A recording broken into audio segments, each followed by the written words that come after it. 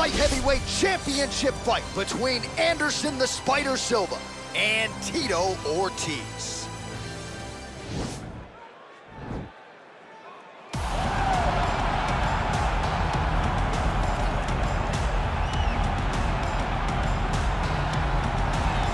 All right, here he is making his way to the octagon and looking to leave as the new UFC light heavyweight champion. He is the #1 ranked 205-pound contender and is finally realizing the title fight here tonight. He believes he has a lot of advantages in this fight. He believes he's the better man. Look at the confidence on his face. No UFC jitters for this man. He is out to prove tonight that this champion is a one-trick pony and that he is the best light heavyweight on the planet. We'll see if he can turn those words into actions here in short order.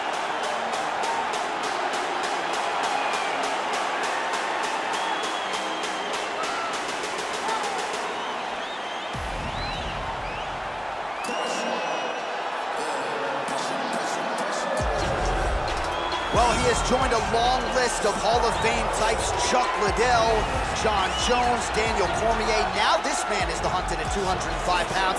He is the UFC light heavyweight champion. He has defended the belt. He has proven without a shadow of a doubt that he's the best 205er in the world.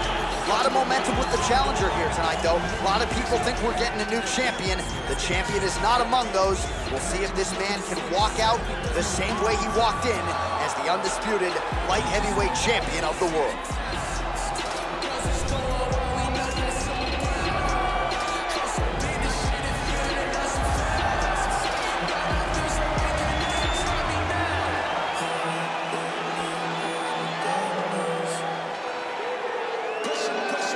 All right, now let's get you our tale of the tape for this light heavyweight championship fight.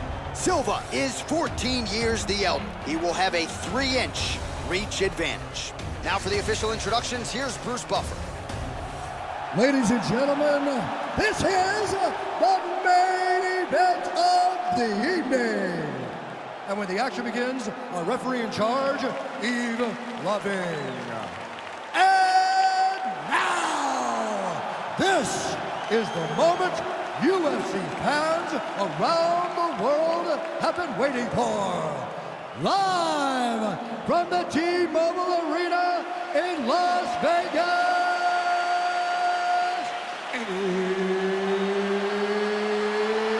it's time! 5 rounds for the undisputed UFC Light Heavyweight Championship of the world. Introducing first, fighting out of the blue corner. This man is a wrestler holding a professional record of 21 wins, 12 losses, and 1 draw. He stands 6 feet 2 inches tall, weighing in at 205 pounds. Fighting out of Huntington Beach, California, USA, presenting the challenger, Tito Ortiz.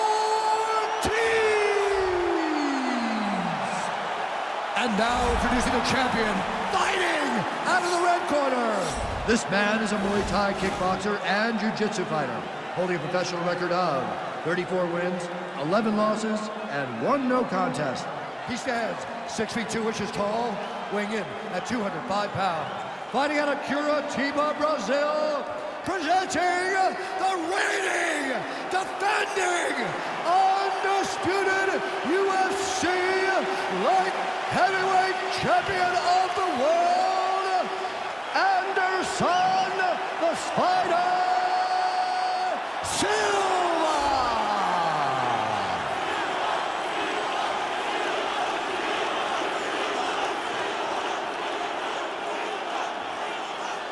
UFC belt on the line. Protect yourself at all time. Obey my command at all time.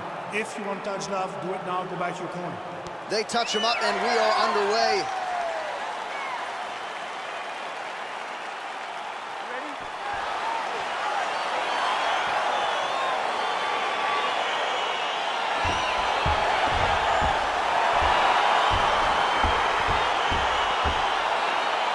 So here we go from T-Mobile Arena in Las Vegas, Nevada, and wherever we are in the world, most fighters on this roster, to a man, to a woman, they want the chance at some point to make this walk here in Vegas. You absolutely want to fight in Las Vegas. Before it was the MGM Grand, it was the Mandalay Bay, now it is the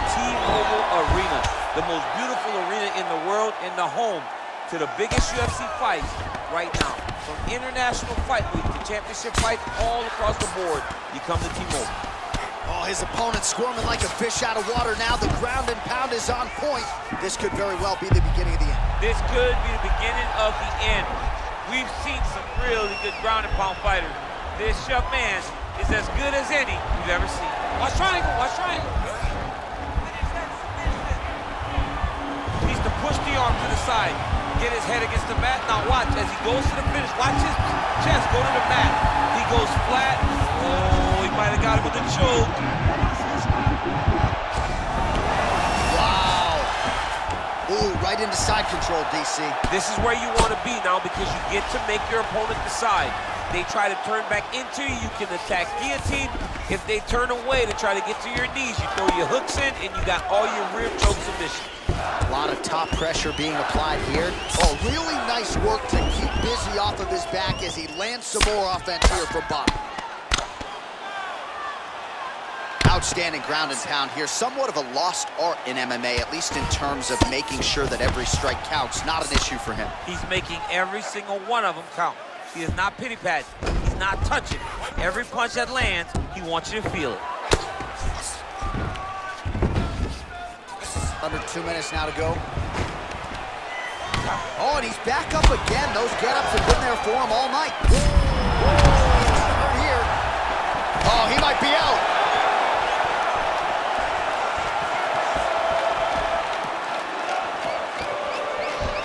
Big, powerful punch lands. Now he gets back in range.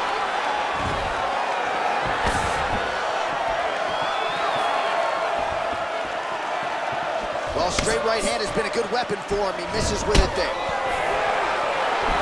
right, single collar tie now. All right, so a near perfect entry there, and finally he gets his first takedown of the fight, and they say if at first you don't succeed, try again, was able to get him down there. Persistence pays, and that's what we saw with this young man. Over and over, he shot for takedown. Looks like maybe he's trying to get an arm underneath the chin. He's side to side, trying to get a bulldog choke. Oh! This is the choke that your uncle used to do to you when you were... Oh, and there's the horn at the end of the round. So the fighter was really caught in a submission there just as the horn sounded. Safe to say he was saved by the bell there. So back to the stools they go. 60 seconds to recover here. We're going to fight on, ladies and gentlemen. Another round coming up. All right, let's now look back at some of the action from that round. He went headhunting, landed, nearly got the finish, too. A lot of coaches tell you don't headhunt. In this case, he's been headhunting, and he landed a big enough shot to truly put his opponent on notice.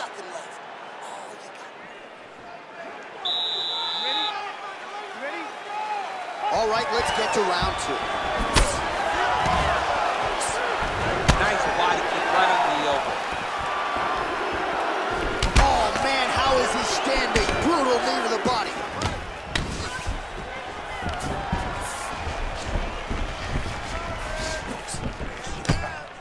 All right, so he's landed some good shots tonight, but this is not a combo meal, right? No three-piece, no soda. It's one and done more often than not. John, don't you come to me without a combo. I want the whole platter. Give him the whole platter, young man. Put some punches together. Make this guy take the whole thing. Give him more than one strike. You have now found a setup punch. The jab is landing consistently. Find something that's going to go behind it.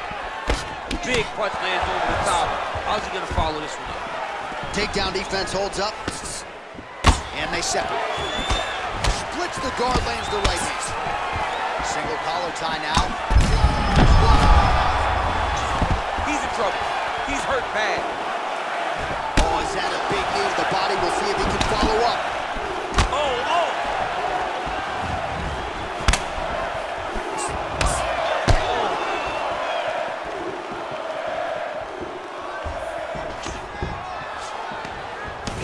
So a much different approach for him here in this second round. He was a little bit tentative in round 1, a little bit of... Oh! What a fantastic strike to throw at the exact right moment.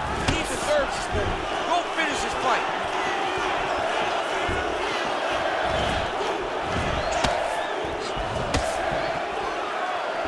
I mean, he's cutting down the size with these double leg takedown attempt here, and that is ideal situation just happened. He got into the shot, didn't have to put too much effort to finish. Great job. All right, operating inside the closed guard now. Strong bottom work here, staying busy. Well, there are few things more fun to watch in mixed martial arts than these type of transitions and scrambles on the ground. High-level grappling can really be entertaining.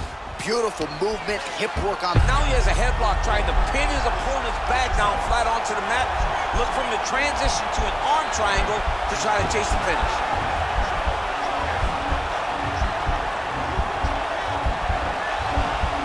There he is, he's moving to the finishing position. Now watch, he goes parallel right next to his opponent. When it's time to finish, he has to. And this might just be a matter of time. Wow. Side control now, and certainly I would think more offensive options for the bottom fighter than in the half guard. Absolutely more offensive options, because now you can just start to get away. You can just go to a wrestler stand-up. Get to your knees, post your hands, don't allow him to get his hooks in, right? Really be aware of the hook. But get to your hands, stand up, fight the hands, break away and escape. But it's so much more free-flowing than a half guard in the side control, because all you need to do is just get the opponent's body up, because his legs are just free to move. His legs are not controlling anything. His legs are just free, so you have more freedom to use yours.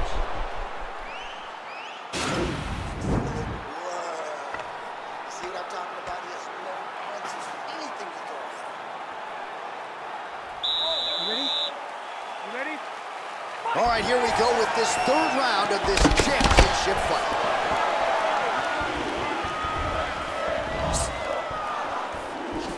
Well, just as... Oh! Dude's hurt. Serve him up. Go get him. Well, he's up, but oh, is he hurt. He ate that kick. He took that whole kick, yep. Oh, nice takedown defense. That double leg attempt looked like it might be good. He wasn't having it. All right, he closes the distance, gets the single collar tie. Right there, his opponent's wobble check. He's hurt bad. This dude needs to grab. He needs to wrestle. He has to do something. He cannot take another shot like that. Yeah, he's hurt really bad. Oh, he's hurt bad. He's hurt bad, John. He's got to press him. He's got to go chase that finish down now. Well, Silva's attempting to pass here, but he's denied by the defense. Oh, nice job here staying busy off of his back. Nice offense from the bottom. Oh, wow, that happened quickly as the fighter reverses position there on the ground. Unbelievable position change. Wow, what a transition.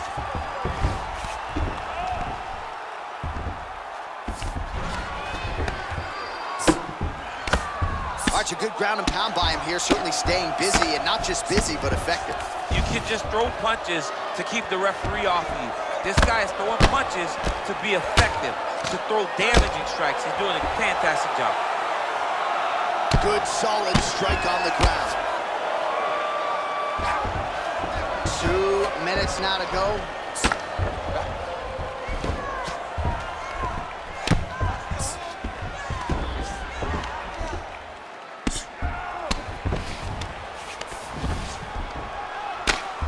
I mean, how many can he take?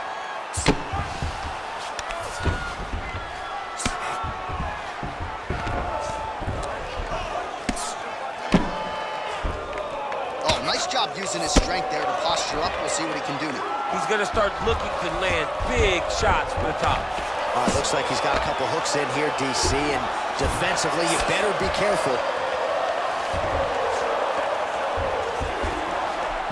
Man, isn't it fun to watch this dude work on the mat? It's unbelievable how fluid he is in his motions on the mat.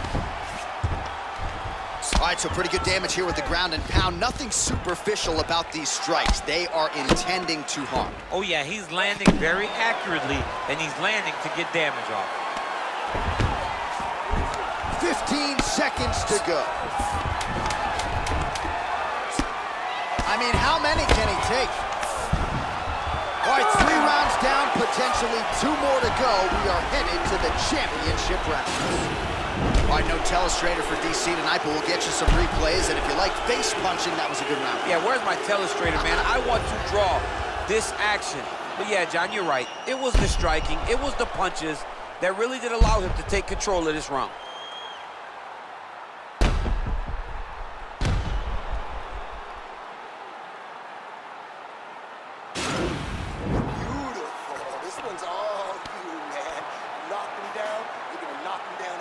All right, so here we go with our fourth round of a possible 5, and a lot of fighters change up their training camp when they're fighting 5 rounds versus 3.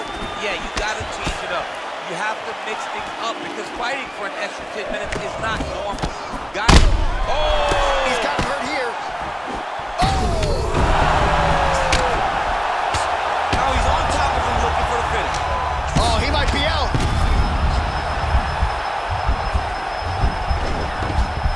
Oh, reversal here, DC. What a way to switch. He jumps on a headlock. We call this in wrestling just a headlock. And if you're not careful, you can get stuck in an arm triangle. Watch triangle, watch triangle. He needs to push the arm to the side. Get his head against the mat. Now watch as he goes to the finish. Watch this. He's gone. He's gone. He's gone. He's gone.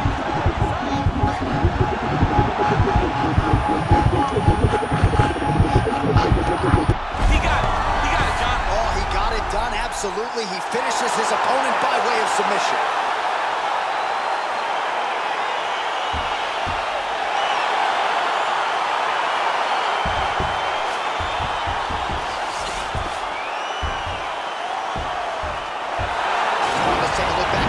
As he gets it done by submission tonight, champ. Just watch how slowly he approaches the submission, though. He never rushes. He takes his time, but it's his trickiness.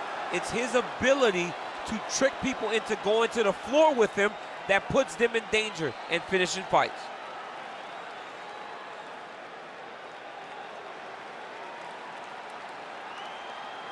So there he is, ladies and gentlemen, the man they are all chasing at 205 pounds, the UFC light heavyweight champion, and what a way to get the job done tonight with a submission victory.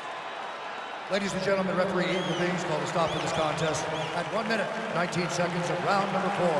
Declaring the winner by tap out due to arm triangle choke and new undisputed UFC light heavyweight champion of the world, the Huntington Beach Bad Boy, Tito